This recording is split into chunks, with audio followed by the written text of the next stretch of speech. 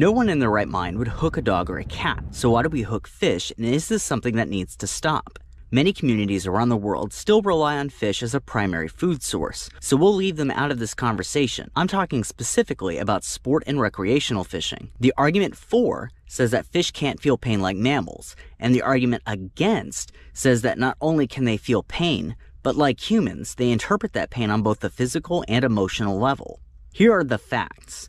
Fish do have nociceptors, which is the proper term for pain receptors, and the overwhelming academic consensus is that fish not only feel pain, but adapt their behavior during and after experiencing pain. But according to other studies, while fish do feel pain, they don't process it in the same way that mammals like humans do. This argument argues that fish change their behavior to increase their chances of survival after receiving input from pain receptors, but they don't consider themselves to have suffered through pain. In the comments, tell me, do fish feel pain?